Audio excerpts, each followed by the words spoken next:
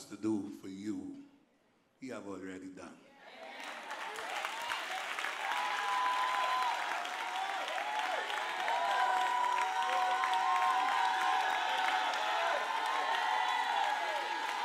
Hallelujah. I'll say it again. Some of you get it and some of you ain't get it. Everything that God has to do for you, he has already done it. Everything, everything, everything, everything.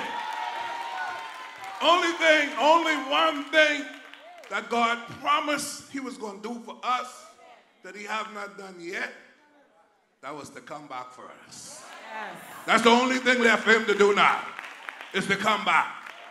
Everything that he has promised to do for you, he already did it. He already did it. If you ain't get it yet, that ain't on God. That's on you. Y'all still here?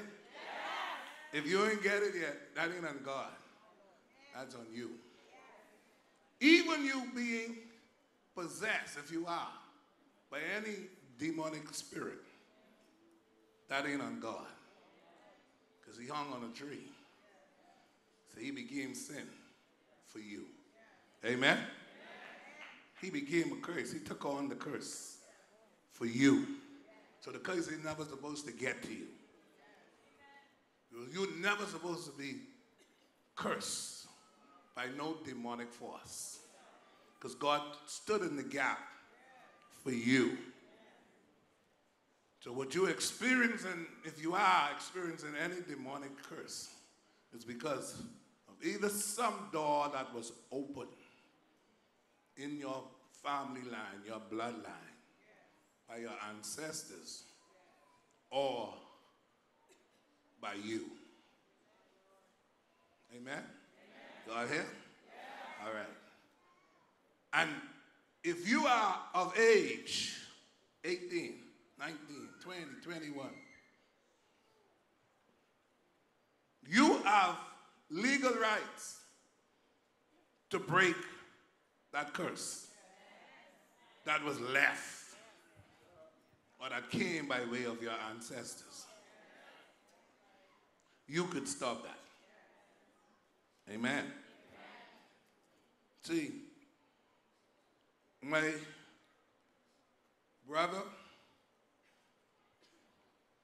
oldest brother, father, let me go as far as my father. I didn't know much about my grandfather in terms of, if he was doing any stuff on the side, on Grammy. So I can't go that far. But as far from my father, he had children with different women before he was married. My brother, oldest one, the same thing. The next one that was before me, the third oldest one, the second oldest one, the same thing. And I'm the third oldest boy. And I say, that ain't happening with me. I'm not going to have no children before I'm married. So I made up in my mind, I was going to break that curse line. My father was an alcoholic. My brother drank, all of them drink. I made up in my mind, I'm not going to be an alcoholic. And I never was drunk one day in my life. I'm testifying up to where I am. Hallelujah. Never drunk one day in my life. Because I made up in my mind, I would break that curse from off of my family. Because I don't want to put it to the generation after me. My three brothers after me, none of them have a problem with drinking. And I don't know if they have outside children, again, I can't trace that. But I say I'm going to break it. Amen? I made up in my mind that I'm going to break it. You could make up in your mind that you're going to break it. Hallelujah. I don't care what's going on in your bloodline. You could say, the buck gonna stop with me. What demonic things they were involved with, you got the power to break that from off of the generation that comes after you. It starts with you. Hello? It starts with you. Now, I just want to say this and throw this out there while I remember. You know, I've been in ministry now, or the church ministry, front line for 18 years. This July is 18 years church anniversary. Me and my wife. Full time. From day one. From the first year, we were full time. We don't count the year that we spent seeking God. That would make 19. We spent the first year just seeking God to be prepared for ministry. And we were still full time, not working, but trusting God without a church. Amen? One of the hardest things that I have encountered as a senior pastor is getting the people of God to love one another and work together. It's like a fight to get children of God to love one another, to work together as brothers and sisters. A war. It's like, if it ain't one thing, it's another. And if it ain't that, then it's your mother. Something going on. It's a war. And I've been preaching and trying to get us to work together as one family from day one. And some people literally got angry and left church because they wasn't for that. And I'm still trying to get this body, I even ain't talking about the general, everything out there, this body of Christ, this part of the body in here to work together as one. We must learn to work together. 1 John 4:7. Beloved, let us love one another. Beloved, let us love one another. Lovers of God. He that loveth not, knoweth not God.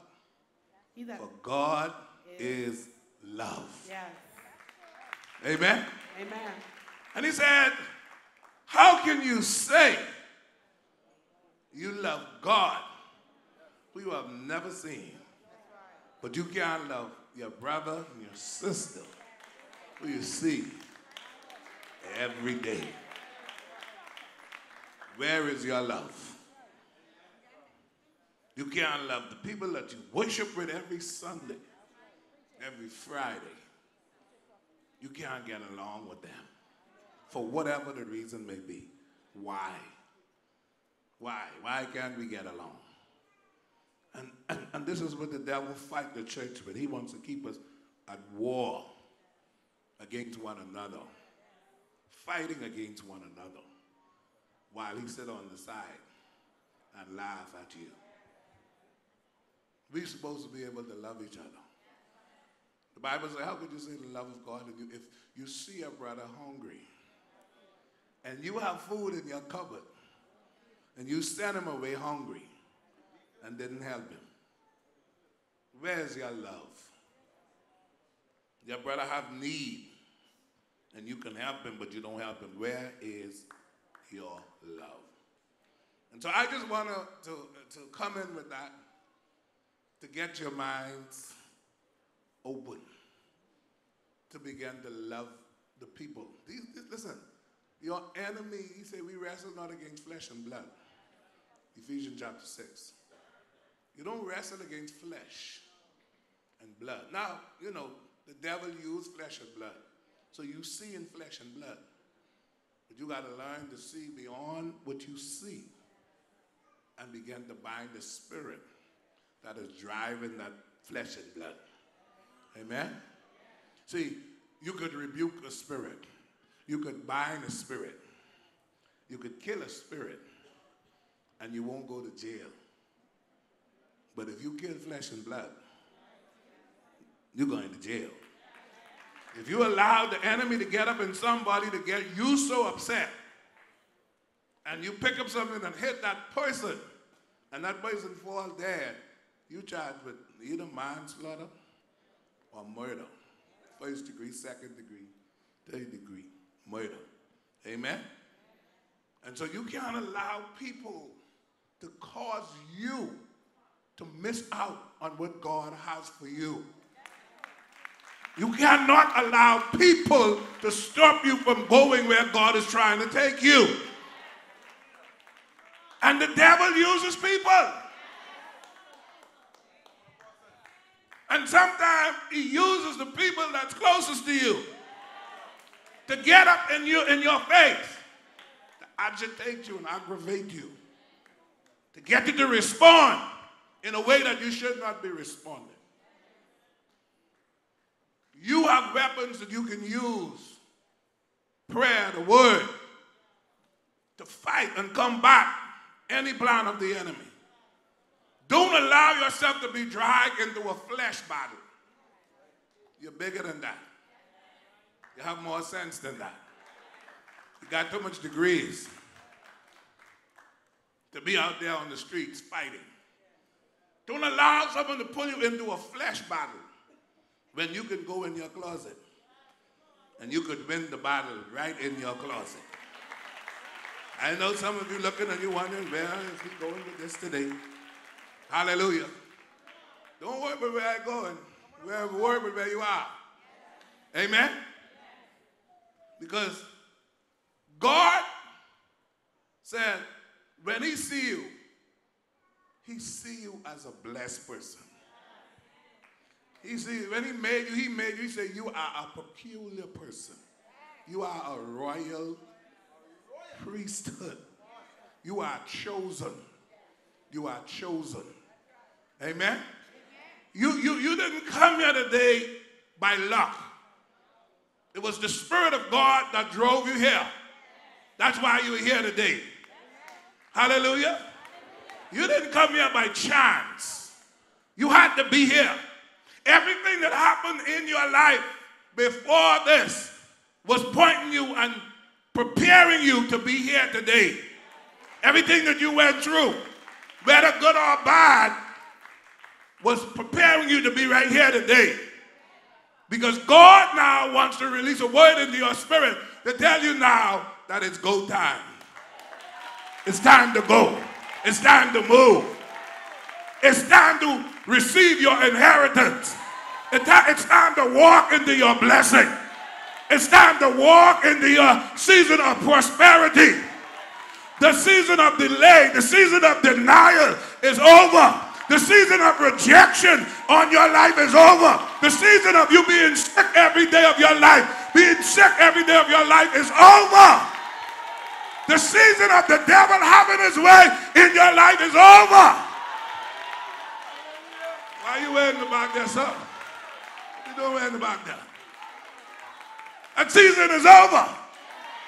It's time now for you to live an abundant life. It's time now for you to live life in the fullest. It's time now for you to live a life of prosperity. Understand, that is not only talking about money. That's talking about everything being whole in your life.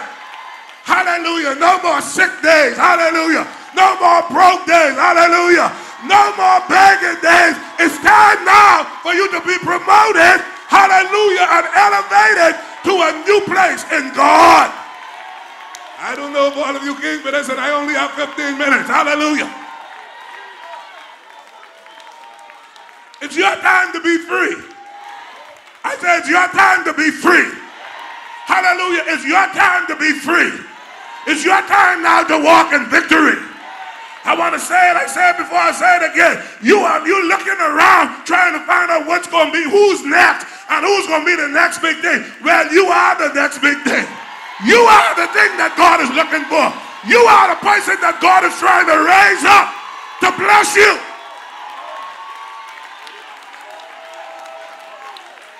He's raising you up to bless you.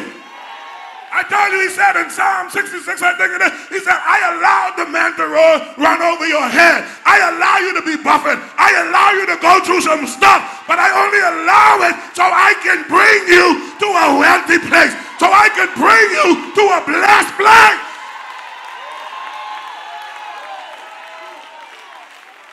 I allowed you to go through some pain. I allowed you to endure some affliction. I allowed the devil to buffet you a little bit, but I only allow it because I want to bring you to a wealthy place. The question is, are you ready to be promoted? Are you ready to go to your wealthy place?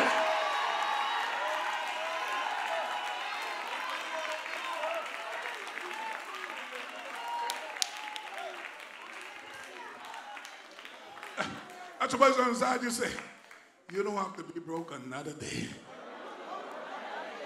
You don't have to be sick another day. Oh, y'all ain't gonna say it like y'all mean it. Hallelujah. Y'all are gonna sit there and play like y'all ain't hearing this. I say, you don't have to be sick another day. See, I made up in my mind I wasn't gonna be sick. I made up in my mind I ain't gonna be sick. And I can tell you from I was 5 years old to right where I am today, over 45 years now, I have not been to a doctor, I have not been in a hospital, because I made up in my mind, God is my healer. God is my deliverer. God is my protector. God is my way maker.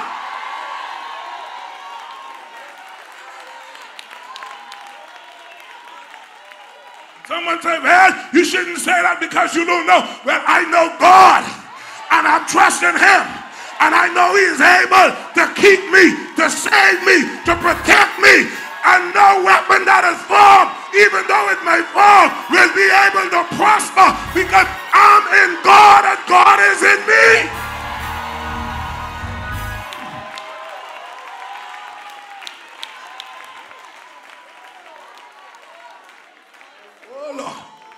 I know I get you so fast. We on warp speed now.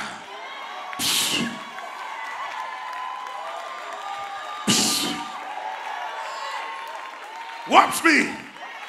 You know, I told you if you wasn't at the faith clinic, I told people that, you know, on warp speed you watch Star Trek, and then the captain say warp speed. All you see is the line of the spaceship. You don't see the spaceship until it reaches and it slows back down. That's how fast it's going. That's what God is doing now. God has sped you up. He's making you go faster now. Hallelujah. Some of you are in unfamiliar ground because you are so used, hallelujah, to walking slow and thinking things over. And God said, ain't time to think things over now. I'm trying to get you to your next blessing. I'm trying to get you to your next breakthrough. I'm trying to get you to your next victory. You got to just trust me. When I say it, do it. Don't think about it. When God says it, don't think about it. Just do it.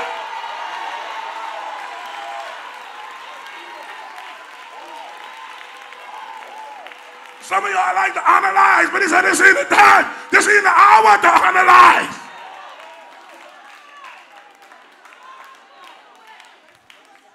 When God said it, what to do?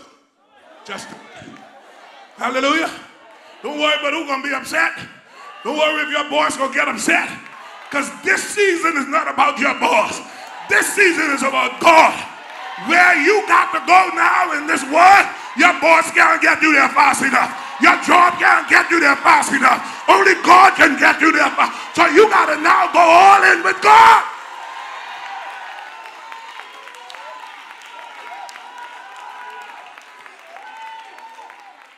You're more concerned with what your boss saying than you are about what God is saying. And you got that mess right up, because you should be more concerned to hear what God's voice is. What is God saying? Forget about the boss. God, what are you saying? And once you get the voice of God in your ear, you can't go wrong.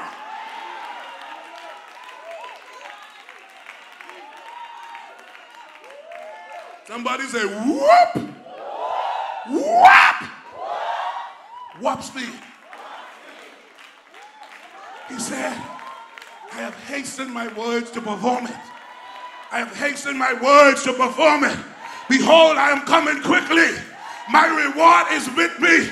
I shall give to every man according as his work shall. He's coming back quickly. He don't have time for slow folks right now. Did you get on board the fast wagon? Or you going to say to the side? And maybe if we take another lap around, we'll pick you up. You ain't got time for people who analyzing everything. Huh? No dead weight. No prisoners. I carry prisoners. We cutting off the dead weight. Amen. Hallelujah. Throw it overboard. There ain't nothing holding the ship back right now. We're looking for people who are ready to go.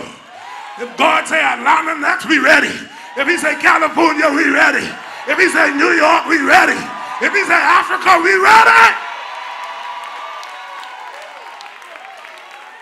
He say Exuma, if he say Abaco, wherever he say, we ready.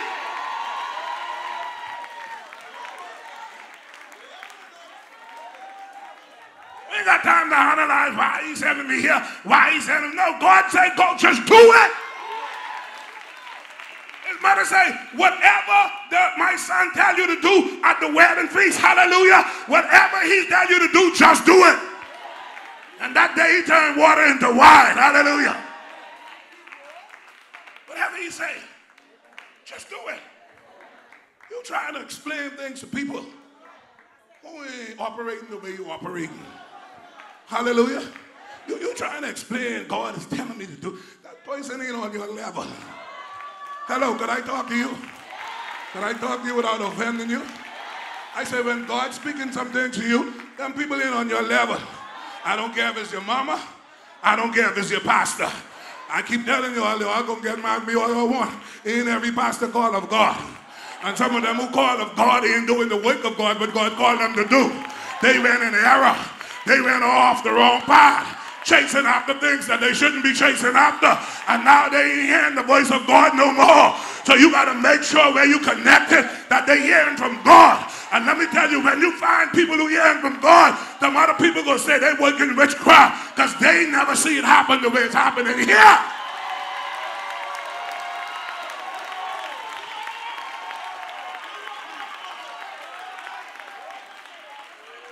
See, you know what my problem is this. They say these fellas doing these miracles and they prophesying by demonic, help, demonic spirits. So my question is, if the people who worshiping the devil could go to the devil and call your name, and that's correct, and tell you what's going on, and that's correct, we serving a greater God. We serving a mightier God. So if the witchcraft worker could go to the devil and get powers to learn your name and telling you your name and where you live, how come our God can't do the same thing and we serving a more powerful God?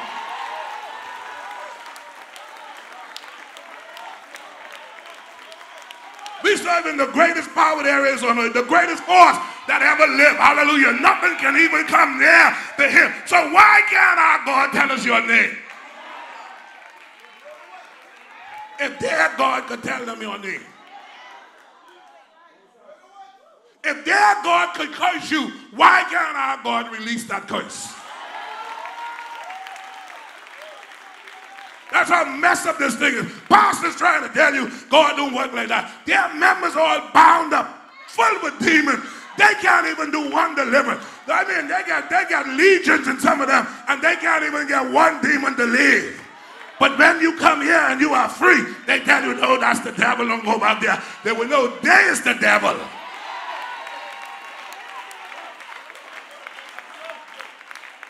I gotta go, I gotta preach it. I only got 10 more minutes, hallelujah. I gotta preach this, and you better hear this. He who ever there to hear, let him hear. Your pastor pulling you in the office to try and get you wheeze the devil. Man, tell him he need to come so we can deliver him too.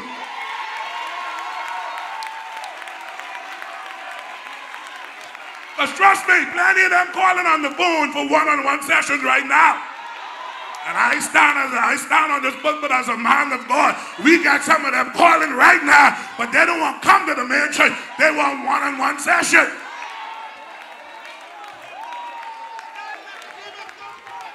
Nicodemus spirit, come to Jesus by night. But they on the other side trying to say we is the devil. So why are you calling the devil to deliver you? Can I go a little further? So can I help you? God trying to get you into the place where you need to be. This is where you need to be. If you know you got something, listen, nobody really then God know you better than you. Huh? You know when something ain't right in your stomach. You know when it's gasping. And you know when it ain't gasping. Come on. You done been to the doctor and they can't pick up nothing wrong with you. Use all of the equipments, the modern day equipments that we have right now, and they can't pick up nothing going on with you. They tell you go back home, you all right. Huh? Can't find nothing. The demons got you, had you thinking you was going crazy, going out of your head. You go to the doctor, he say, I don't see a thing wrong with you. He send you back home. You going home, you feel you scratching your head and doing a thing. You go back to the doctor can't say what's going wrong with you. They putting in scan, they checking your heart, they get you hooked up to all these things, you know, all over your chest, all over your back, trying to pick up something, they ain't picking up nothing. But you know what you feeling, you know what you're experiencing in your body. That's a spiritual attack. That's a demonic attack. So you need to come to a spiritual doctor. You know, you should go to no natural doctor to deal with spiritual attack. Spiritual attack got to be dealt with by spiritual doctor. I don't care what psychiatrist you go to, they can't help you. You cannot counsel the devil out. You got to cast that devil out, and you got to be anointed from God to cast him out.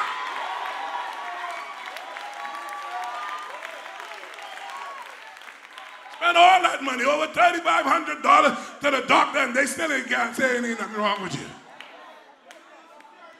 All kind of pills and medicine, things, take this, take that. All we need to do, we need to submit you to the hospital.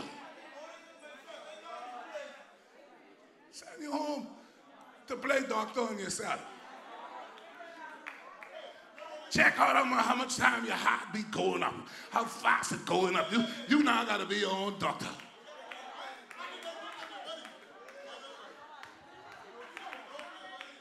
Hey, some sicknesses is natural. We know that. We ain't running from that. Some things natural, but some things ain't natural. Some things ain't natural. And I dare to tell you, before you go to the natural, you better try to find the spiritual. I can help you with something else. Even the one that's natural, most of the time is caused by something spiritual. Even the things that may manifest in your natural body as a lump is sometimes caused by a spiritual demonic encounter that you have. So you got to know. Go to God first. Hallelujah. Hallelujah. When we say, you deaf and dumb spirit, get out. When the deaf and dumb spirit leave, the boy start to hear. He right in the back, they're leaning up on the wall right now. He could hear. He took out his hearing aid. He said, I could hear you clearly now. Right after the deaf and dumb spirit was cast out, he got his hearing back, and his speech cleared up much more than it really was. Him there now? Lover boy.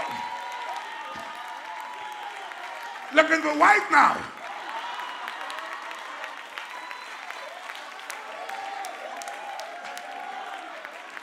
Say, I'm 28 years old, boy. What you talking about? I can handle a wife now.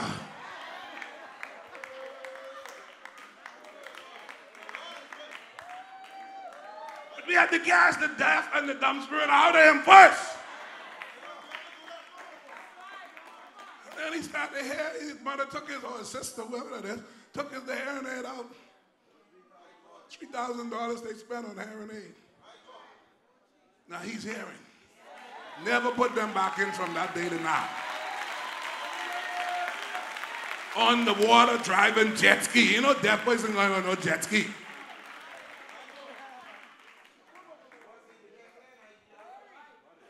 See, I'm trying to show you. This is a spiritual battle you in. The spiritual is, I like to say, we like to say, it's more real than the natural. But then the devil has found a way to make you think it's not. It's a spiritual warfare. Fight in the spirit. Hallelujah. Fight in the spirit. Paul said, I fight the good fight of faith. Not throwing bottles and rock and spears and shooting guns. The fight of faith in the spirit. And because I fight that good fight of faith, I can lay hold to eternal life. You got to learn to fight in the spirit. Do warfare in the spirit. Can't sleep good? Get up and start warfare in the spirit. In your house, people, things got you tormented. Warfare in the spirit. Come on. You lay down in your bed, every time you close your eyes, you're seeing demonic things happening with your eyes closed. And you thinking that's in your head. Let me tell you, that's in your room. That's demonic activities going on in your room.